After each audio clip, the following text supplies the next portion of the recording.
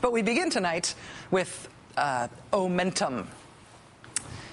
We used omentum as a headline on last night's show at this time to describe essentially the political wind that President Obama has at his back right now. And while the word omentum was up on the screen, we promptly heard from all of our medically trained viewers that in addition to meaning what we meant, an Obama-specific ripoff of the word momentum, the word omentum is also a real word in its own right, which means something totally different. Turns out it is the thing in your stomach area that holds your guts in. Without getting too graphic, it's a thin sheet of stuff that sort of covers and protects and holds in your guts. This definition, which I admit to being completely unaware of before last night's show, seems sort of strangely appropriate now, because in addition to his political momentum, President Obama is also showing off his omentum and trying to get Senate Democrats to have a little omentum too. All that's changed in the last 2 weeks is that our party's gone from having the largest Senate majority in a generation to the second largest Senate majority in a generation. So I would just suggest to this caucus, if anybody's searching for a lesson from Massachusetts, I promise you the answer is not to do nothing. There was apparently a headline after the Massachusetts election. The Village Voice announced that Republicans win a 41-59 majority. It's worth thinking about. We still have to lead. That was them laughing and him quite pointedly not laughing. And that was the message from President Obama today as he met with Senate Democrats in what was a sort of town hall-esque setting. But there was something markedly different about today's town hall and the one that Mr. Obama held yesterday in New Hampshire, where he demonstrated all of, his omentum. When President Obama opened it up for questions in New Hampshire, it was clear what was on the minds of the people who were at that town hall. Due to the great health care in this country, I'm a 3-time cancer survivor. We're proud of it. Health care for cancer survivors is more expensive. How are the jobs bill and the proposed health care legislation going to account for the level of variability of the needs of cancer survivors? You also talk eloquently about the need to have more jobs and to be more energy efficient. All these things together require that we get a Health Care Act reform passed in the Senate, a better one than we have today. The first 2 questions out of the gate, health reform. That's what the crowd in New Hampshire wanted to talk to the president about. Today's Q&A session with the Senate Democrats had a decidedly different tone.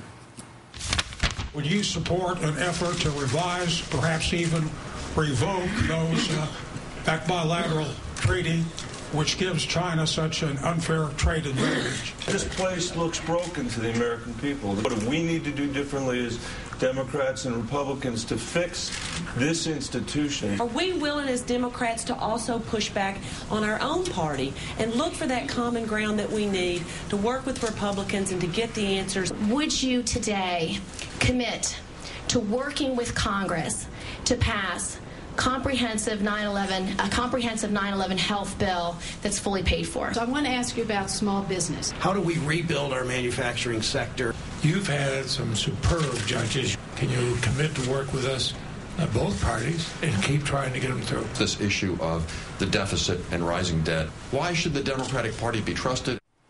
All interesting questions. 8 questions there from senators. All good ones. Not one of them about getting health reform passed. What Senator Gillibrand was referencing there was specifically health care for 9/11 responders. But the no questions about health reform was even after President Obama had pleaded with Senate Democrats to please get it done.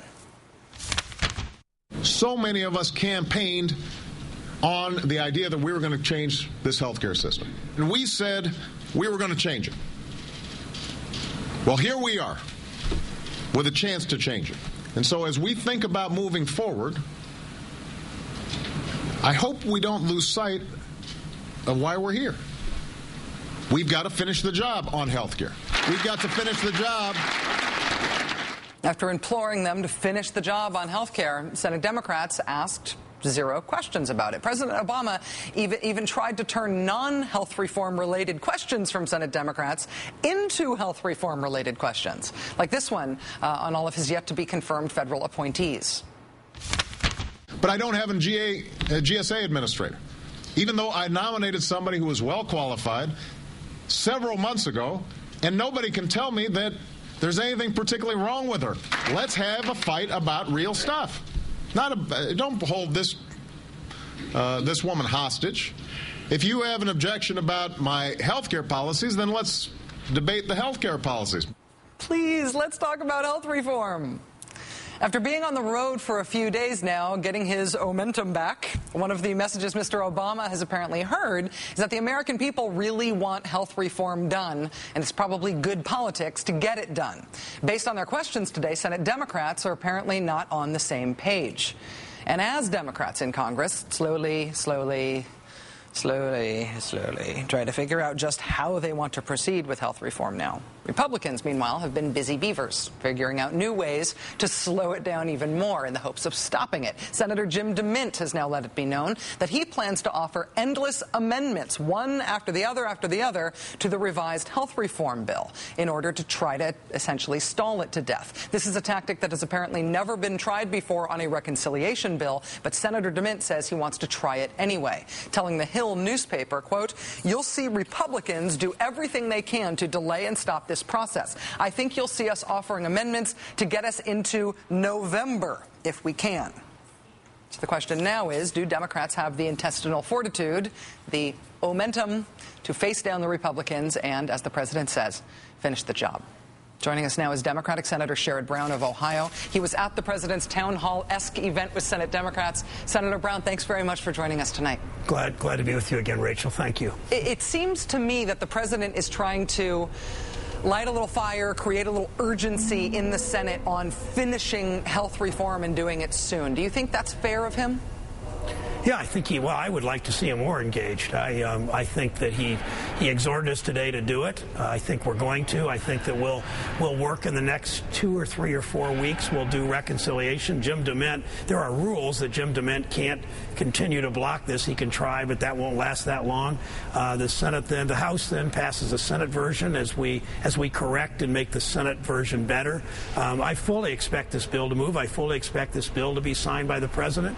I have very little doubt, Rachel, that the momentum's there, that the will is there of the Senate Democrats and the House Democrats. It needs a few changes to get House Democrats to buy into a bill that they didn't like as much. They're mad at the Senate for some good reasons. A lot of progressives in the House. There are things we've talked about on this show that we wish were in the bill, but it's still going to be a good bill that's going to improve the lives of millions of Americans without health insurance and tens of millions of Americans that have health insurance.